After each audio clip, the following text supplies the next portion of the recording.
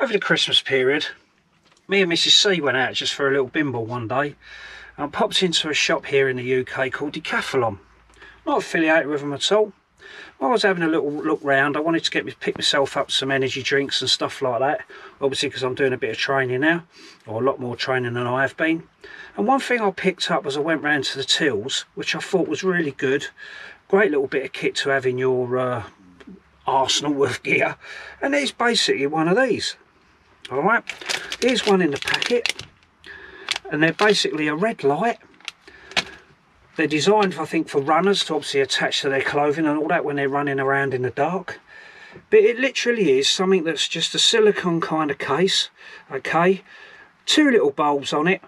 The first button, you press it down and it flashes, and then the second one, it just stays on. Excuse me, and that is it. Literally just a switch there at the top. They were sort of, I think they were like £2, £1.99 I think they were. They were seriously not a lot of money. Now what a great thing. I mean, it's only 2 lumens. You're not probably going to be using it looking for, you know, sort of footpaths and all that down forests and stuff, and forest paths and stuff like that, or you're out on the mountains. But if you're just sort of under your tarp, or maybe even if you're in a bit of a tactical situation, you know, if you're trying to, you know, be a little bit sort of low-key and stealthy and all the rest of it, or whatever it is, or even in an emergency, for like £2, that's pucker, isn't it? You could attach it to your rucksack. I've heard people talk about, you know, when they put their rucksacks down and they go wandering off, sometimes they don't know where their rucksack is, and they have flashing strobe lights and all the rest of it attached to their rucksack. So what could be, you know, as simple as that? We'll turn the torch out, we'll turn the lights out, and we'll have a look at it in the dark. Bearing in mind we are in the shed. We're going to turn everything off now. And here we go. So there we go, there's the flash.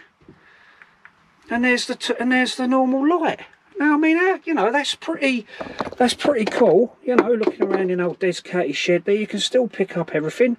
I mean, all right, you might just use it to sort of, you know, go into your rucksack or something like that. But at the end of the day, oh, the camera's gone a bit mad now. But as you can see, it's not a bad little, you know, not a bad little torch really. And for, you know, for sort of a couple of quid, that's it, folks. All right. So there it is, real simple, cheap little gadget, okay? I don't know if you get them across the pond over in the US and A, okay? But we definitely have them over here in the UK and obviously Europe as well. All right, so it's as simple as that. Simple torch, okay, that can be used for whatever you like, which would obviously tick the boxes for bushcraft, outdoors, even running, because I've got the other one and that will be going on my running vest, okay? So there it is, folks. Thanks for watching. Please leave your comments below. Let me know if you've got something similar yourselves. Please subscribe to the channel. Hit the like button. Hit the thumbs up button if you so want to. If not, don't. You ain't got. I don't care really. And I'll see you on the next video. Take care.